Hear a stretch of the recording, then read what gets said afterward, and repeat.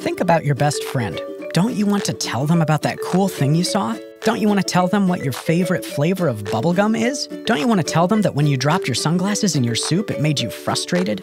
Don't you want to tell them that you just learned how to play a song on the ukulele, but it hurt your fingers, and so now it hurts a little bit to pick up your toast with your left hand, so you have to pick it up with your right hand, but that means it's harder to draw a picture of a friendly cactus while eating toast?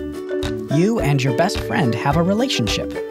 And when you're in a relationship with someone, you want to tell them things, and you want to listen to the things they tell you. It's the same way with God. You can have a relationship with God, too. You matter so much to God. And He wants to hear about all the things. And He has lots of things He wants to tell you. And that's why we pray, so we can have a relationship with God.